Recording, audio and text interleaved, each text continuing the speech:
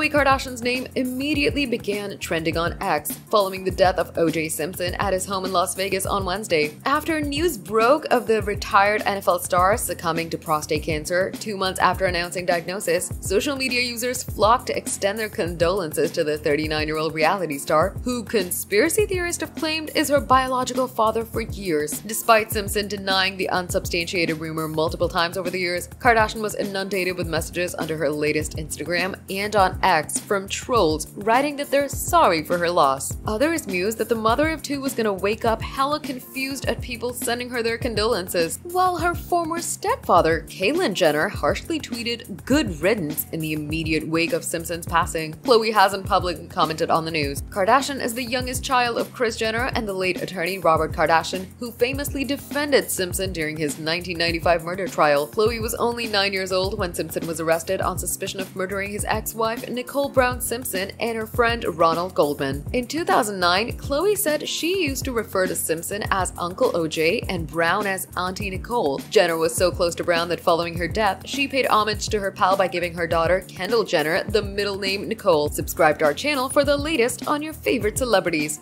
Like, comment, and share, and don't forget to press the bell icon for notifications.